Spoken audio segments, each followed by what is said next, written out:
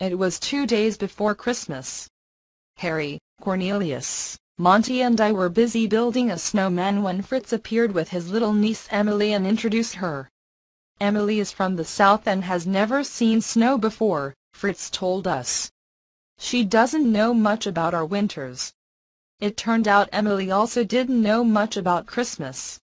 Who was Santa Claus, Waldo? She asked me, shivering in the cold air. Santa Claus, I explained, brings presents and toys to human children at Christmas time. Does he also bring presents to animal children? Emily asked. Sure, I said, he hasn't been around this part of the forest for many years.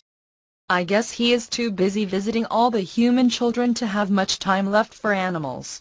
Do you think he will come if I write to him? Emily asked. I don't think so, said Monty. I've never seen him, myself. Neither have I, Harry added, shaking his head. You see, Santa Claus is only for human children, Fritz said to Emily, so forget about the whole idea. Let's go home now before you catch a cold.